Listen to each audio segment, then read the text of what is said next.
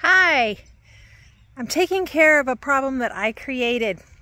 I have a couple of shrubs that I put in a couple years ago in an area near my woods that are gorgeous. I'm going to show you these. They are really pretty. They're called Urel, U-R-E-L, I think, false spirea. And they get a nice size. They've got beautiful color, really interesting texture to their leaves.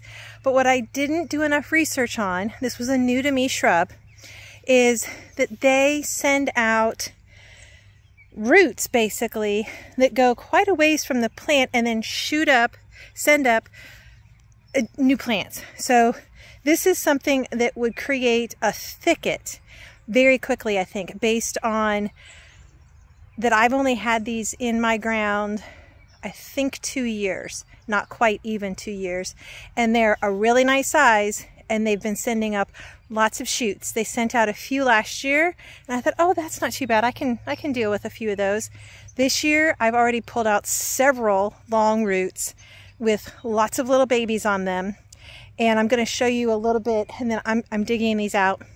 I'll put them in a pot by the road if somebody wants them. Great. If not, I'll put them in the trash on the trash day because I don't want these getting started in my woods and potentially spreading all through the woods. So let me show you. So here we go. This is one shrub that started off about 2 years ago, only about this tall and maybe a third of this width. Here is one of the roots I've already pulled out of the ground, you can see, and there were some others that had gone all the way over to here. You can see here's another piece.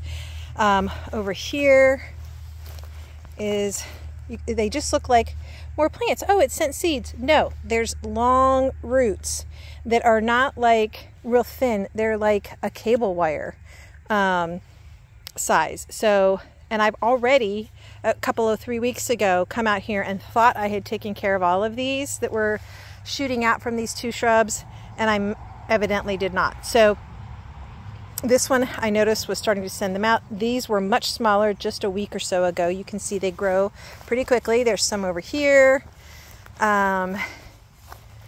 This one is a little bit smaller, but even it has sent out, I think, a few more of these. So they're going, because I do not want this bed to become a thicket of these guys and then spread into the yard and to the woods, because they're a pretty vigorous plant and they have a fairly woody, these stems under the ground are pretty wood-like.